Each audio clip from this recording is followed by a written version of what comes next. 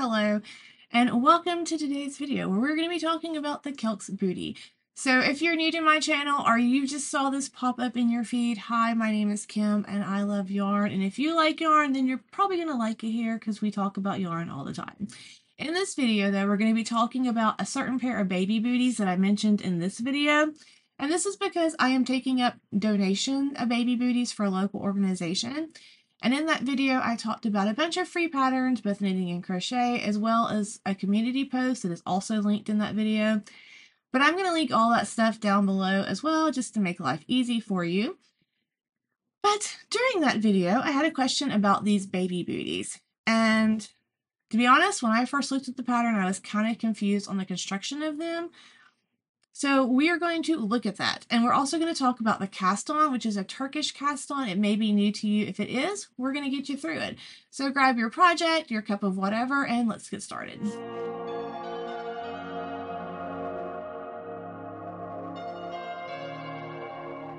So this is a free pattern. It's really cute, and there's two versions. There's this whole version, which is the first one I made, and it's called the whole version because you literally make it and it has this little bitty hole right here. I can't say that I love it. Can't say that I love it. So on version 2, which is the second one, that's this one, we're making the no hole version, and I love it much better. There's no hole or gap there at the top of the bootie, and I like it. There are little hole kind of eyelets right here where you have to do the rib section. I don't mind those. This hole, this I don't understand what the whole purpose of that is. But yeah, they're still cute regardless. So this set I used DK weight yarn, and this set I used DK weight yarn. And you see the size difference. I did use a different needle on both. I used a 2 on this one and a 4 on this one. But I did that because I wanted it to be easy to be seen by you, the viewer. So the way these work up is you start at the bottom at the center of the sole. And if you look on this one right here, it's flat, and that is because I did it wrong. So we're not going to do it that way. We're going to do it so it makes this garter on the bottom like you're supposed to, and it looks much nicer. But I went ahead and repeated it when I made the second one, and just consider it a designer element by me. I do like it better without the flat stockinette section because it should be all garter. And once you make the bottom, the garter piece, then you start working up the sides of this. And the way this little part around the toes is made is just by doing some decreases. It's a really, really nice pattern.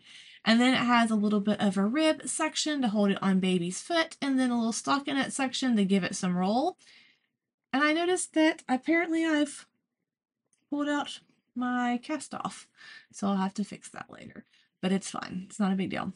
So the way this starts is with a Turkish cast on, but I'm going to flip the camera around so you can see a little bit better, and we can get this baby bootie in the works. So for this, we are going to be using this Yarn Bee Baby Bee. I chose the color Very Cute for this set. This is the Sweet Delight is the base, and it is a DK weight, I believe. Yes, DK weight light. There is a total of 377 yards per 4 ounces, and this is a 60% acrylic and 40% polyamide. I think it's fun, and I only paid $3.17 for this. So I'm going to be using a US 2.5 3mm needle for this. Honestly, it's because what I grabbed first, and I think that's going to be a good needle size to work with this. I want these to be kind of negative E, so a little snug so they stay on. This yarn recommends using a 4mm, but we're not going to do that. Or we want it to be a little bit negative ease. I did go ahead and wind some of the yarn in a cake because I am going to do these 2 at a time. I think it's going to be a lot easier for me, and I just prefer that method. I'm also moving up my needle size to a 3mm. I'm sorry, a US 3.25mm.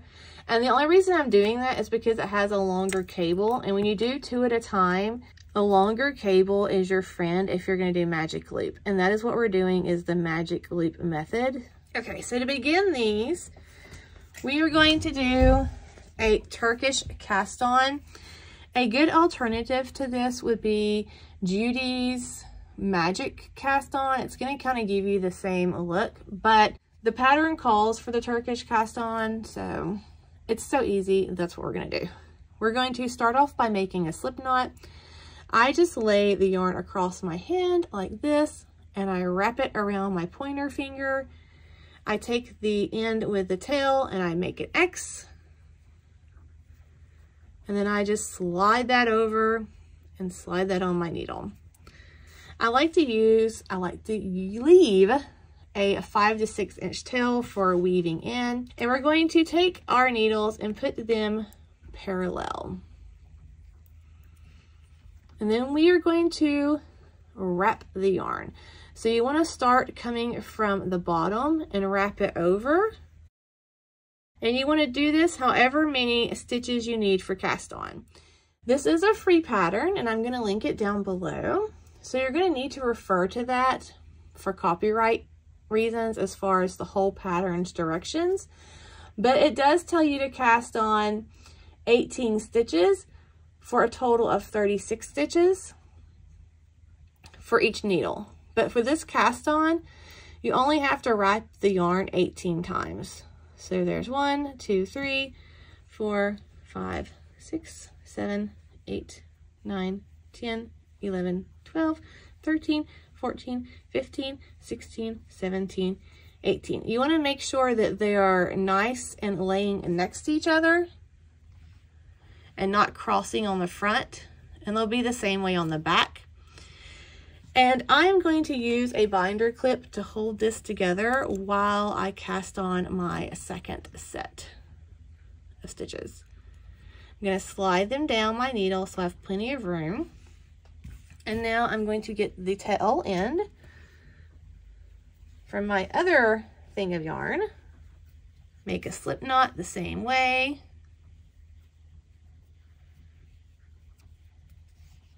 Slide that to the top needle. This yarn is very splitty, but it's fine. Tighten that up, slide it down, and wrap. 2, 4, 5, 6, 7, 8.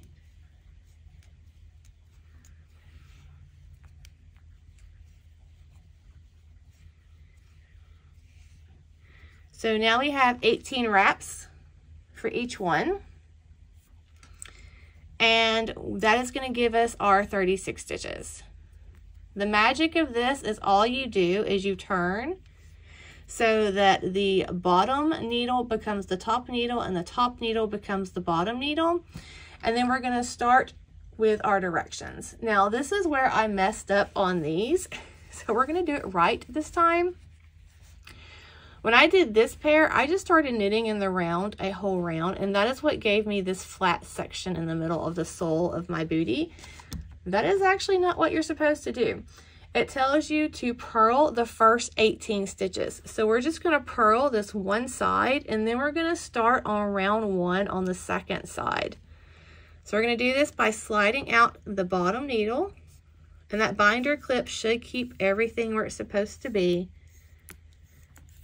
And we are going to start by purling. So I'm going to pull the yarn so it was from behind like this, and I'm going to pull it so it goes in between the needle and the cable. And I'm just going to purl these 18 stitches on this top needle. It's really fidgety at first. You just got to trust the process. I'm doing my best to keep this in view. This is why I don't make a lot of tutorials. I am not the best at it, and I don't have my camera anymore that I used to use because it died, and all I have is my phone. Maybe one day I will be able to invest in a new camera, and then this will be a much easier process. Now we cast on the 18 stitches, but we also have this slip knot. And this slip knot would actually make 19 stitches, but we only need 18. So I'm just going to purl these two together. So we have the 18 stitches. Now I'm going to do the next one. So move my binder clip. And this is where it can kind of get crazy because it's trying to really already turn on me. So I'm just going to count one more time to make sure I have the amount of stitches I'm supposed to have on this top needle. I do. So I got my yarn coming out from the back. And I'm just going to pull it in the front between the needle and the cable and begin purling my 18 stitches.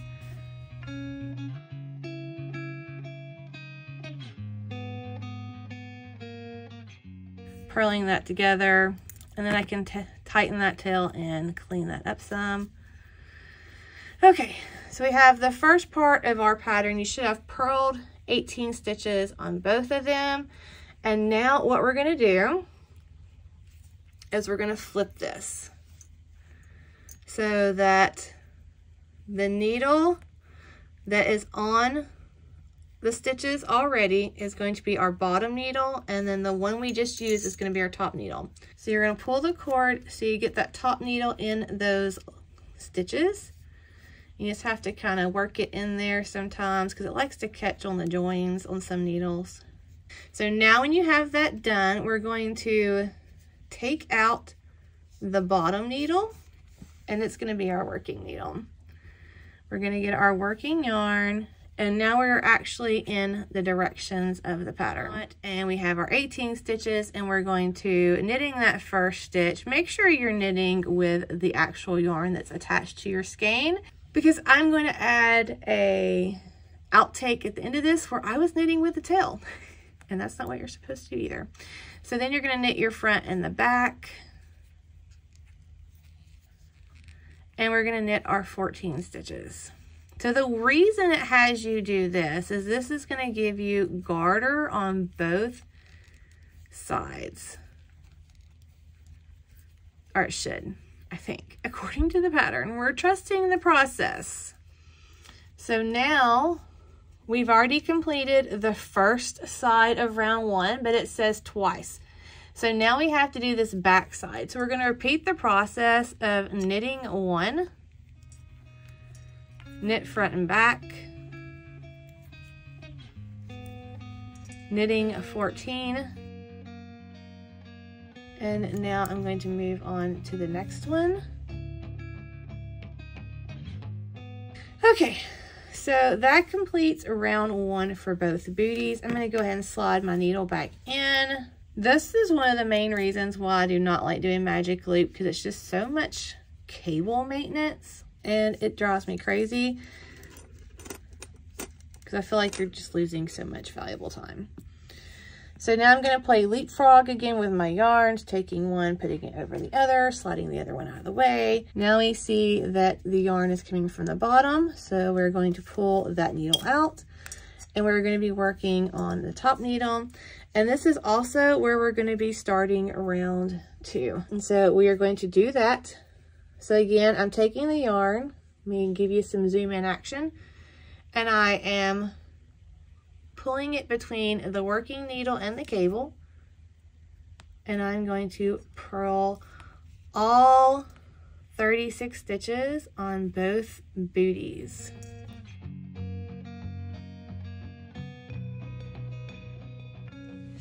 So we're back with the second part of our bootie. We've got all of our garter done, and you can tell it looks really nice. We've done it correctly this time. There's no flat stockinette section like in the previous one. And the reason we had to use that knit front and back, if you're a newer knitter, is because the knit front and back actually creates a little bit of a garter bump. And so it makes it hide seamlessly in your work.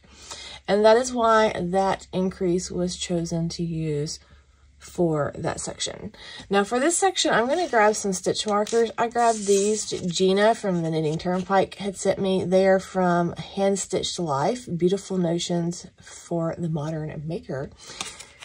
And these are just little jump rings with a cute little bead on them.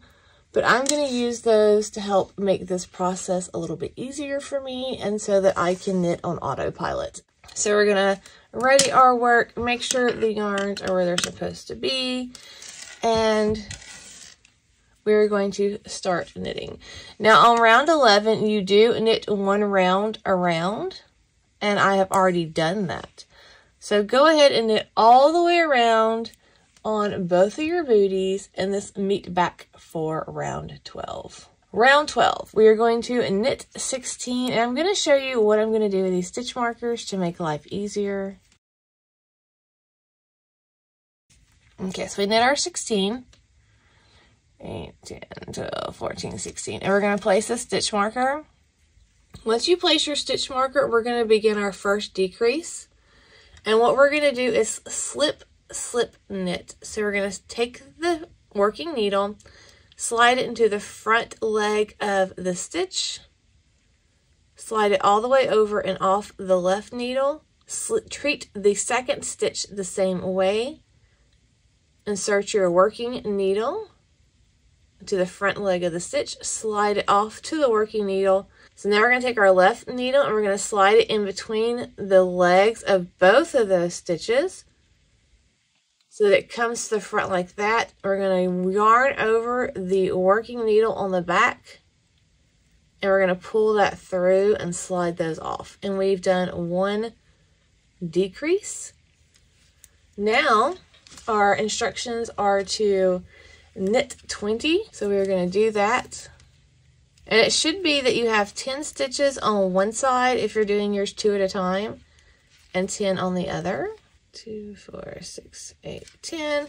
So when I get around to this back side, I will complete that. But now we have to do the first section on the other booty.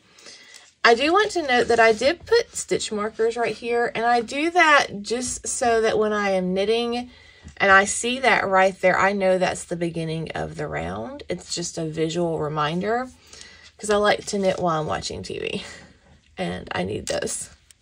So now we're going to repeat the process over here, starting off with our knit 16.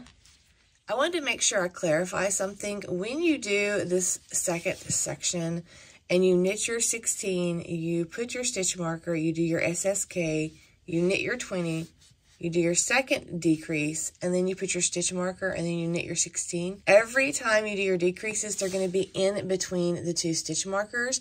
When I showed this, when I put it on a DPN, it's a little bit easier to see it, but you can see where these stitches fall in the middle and the rest are on the other needles.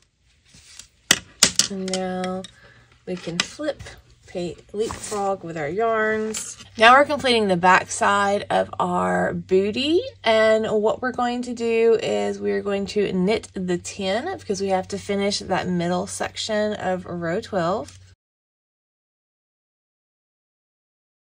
We're going to place another stitch marker, and now we're going to knit 2 together. So you're going to take your working needle and you're going to place it into the front legs of 2 stitches at one time, yarn over, and pull through. So this is going to make a leaning decrease that leans to the right, where your slip, slip, knit makes a decrease that leans to the left. And that is what's going to form this little section right here.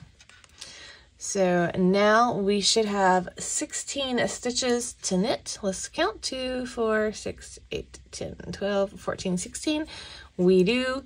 So we're going to just knit those all the way down till we get to the second one. And now we are on our second booty, and we are going to complete it by doing the same thing we just did. We're going to knit the 10, place our stitch marker, and now we're going to do our decrease by, I always just kind of turn my working needle so they're kind of parallel, and then that makes it easier to slide into those 2 legs. And now we're knitting our 16. So that completes row 12 for our booties. I do want to note a couple of things about this pattern. Number one is in this section, it is different from the previous section, or the previous section we had even rows where we had to repeat a stitch. We do not have that, so be mindful of that. Again, for the pattern, you need to look down below and go to the designer's download link via Ravelry, as this is not a tutorial for the whole pattern, just a little overview to help a viewer. And that's it. So thank you, Lori, for the question and allowing me to hopefully kind of make it a little bit more clear for you and show you how to do the cast on, and whoever else might need to know how to do that cast on who's never done it.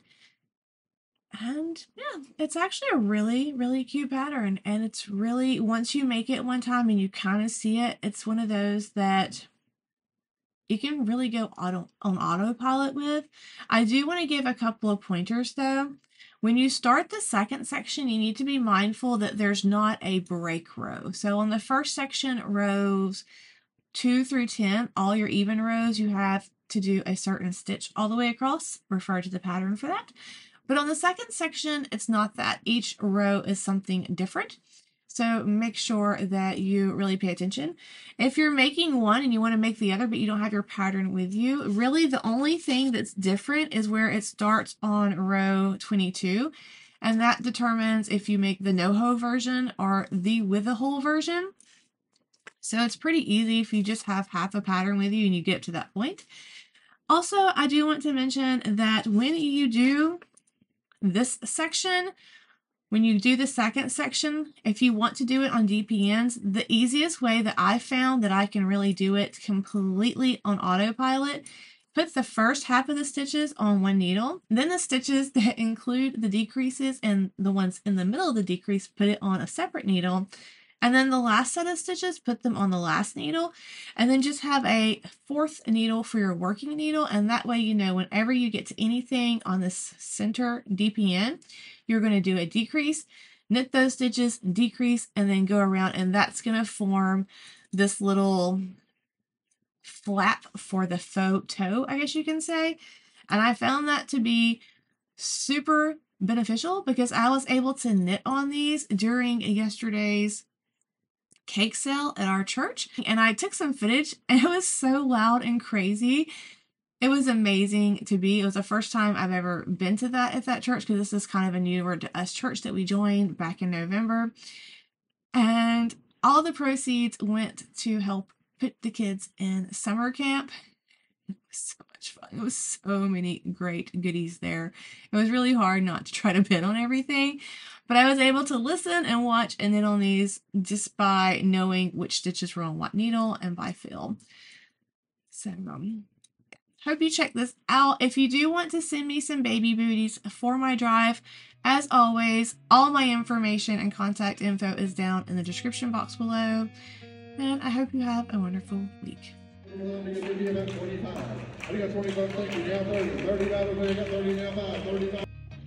I was knitting with my tail, and this, friends, is why I do not do a lot of tutorials. Please hold.